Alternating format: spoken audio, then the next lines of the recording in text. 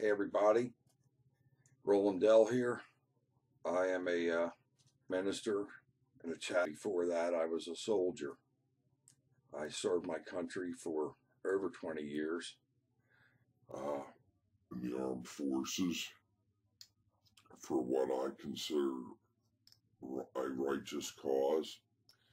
My father always taught me that if you belong to this country, that you are responsible to give back to it, and it's not a free ride as far as service. And so this is one of the reasons that I enlisted.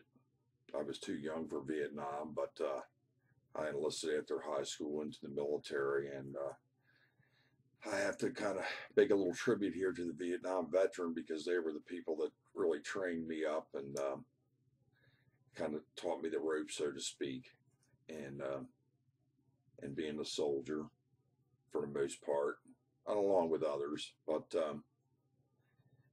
it's this is something that's is past in my life. For love of God and country was my call in my heart. That God raised me up to serve Him in this great nation. But now I want to say, because of how things are developing in the world, in this nation, in Britain, for instance, sick, filth, deviations from God's truth, from marriage, from right and wrong. Evil is called good and good is called evil. And my family crest, of course, had overcome evil with good, which is came over here in the late 1600s. So we were a Christian people, so to speak, or at least as far as Western civilization was concerned. But now, I'm sorry to say that the world is rebuilding Babylon. They're all trying to, which is Satan's work, to throw out any of the values of a Christian informed nation and replace them with a pluralistic postmodernism view of the world, where God is no longer on His throne, and they call us religious people. We understand that religious people have certain strong moral convictions about things that we are doing that other people may not hold. So we won't attack that because of your religious beliefs. Well, at one time, this nation all held pretty close to the same values, but this isn't the case anymore. Because, like I said, Babylon, the New World Order, the Tower of Babel, which has happened before in the Bible, where men want to place themselves over God or as equivalent to God. They want all things to be equal, so to speak, and I'm just not for that. Now, I have to say there's a lot of people in Britain and the United States that feel very strongly about what's going on here and around the world, as everybody tries to come together under one banner. Well, God's order is separation. He's separated. Nationalism is, quite frankly, a godly thing. But I just want to make this video to say that this government doesn't have to worry about myself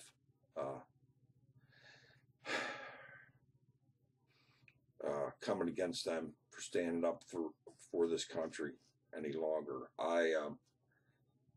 Like I said, I served nearly 23 years officially on the books, but it was really more like 30 years with the things that I've done and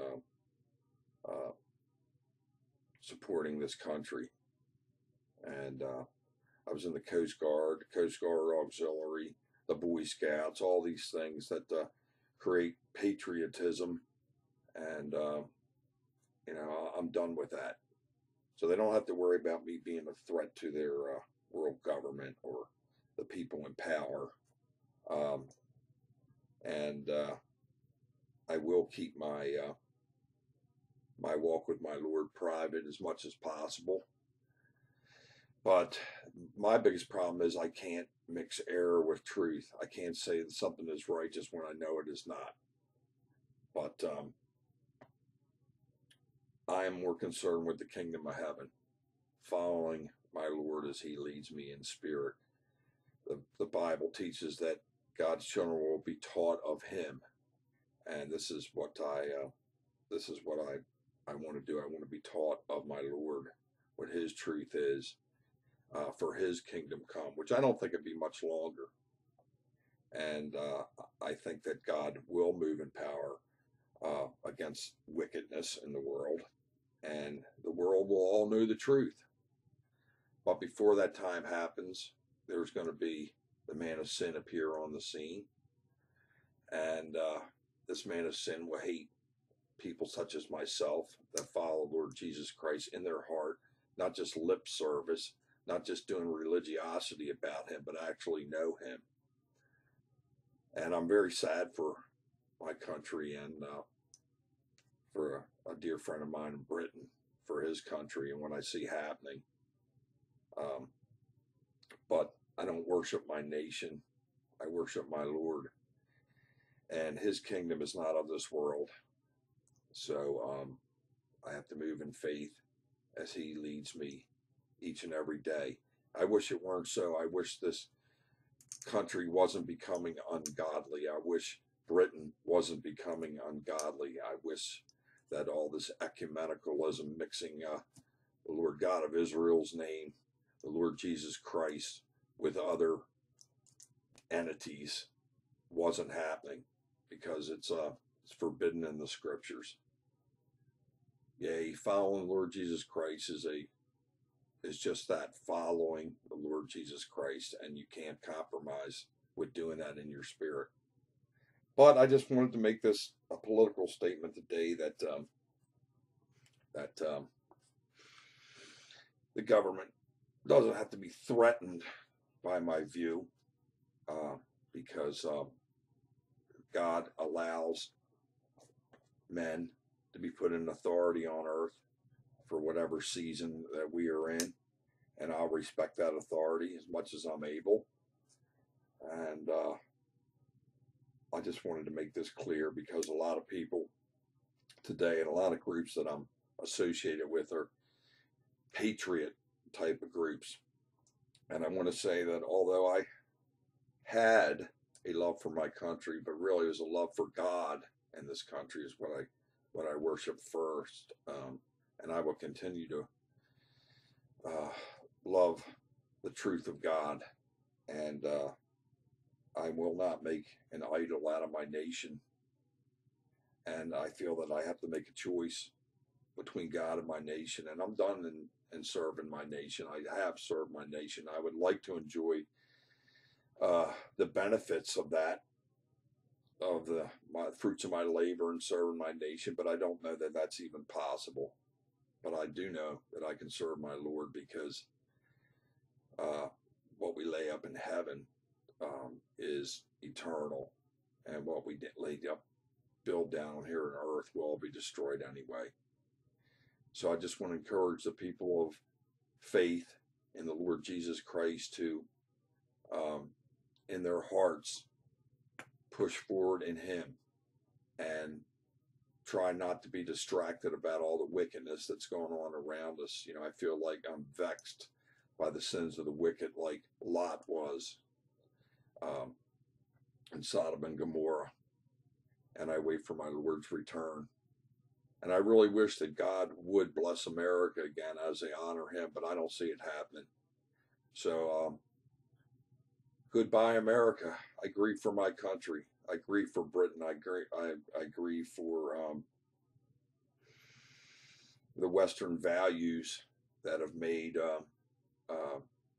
nations great, that are now gone, because we're moving into building up Babylon, a against God for a new world order. Good luck. It's not going to happen. It's not going to work. And it will all be destroyed. But this is for true Christians, born again Christians that know the Lord Jesus Christ. Our kingdom is not of this world. It is to follow Christ and his righteousness and in his peace within us. Good day.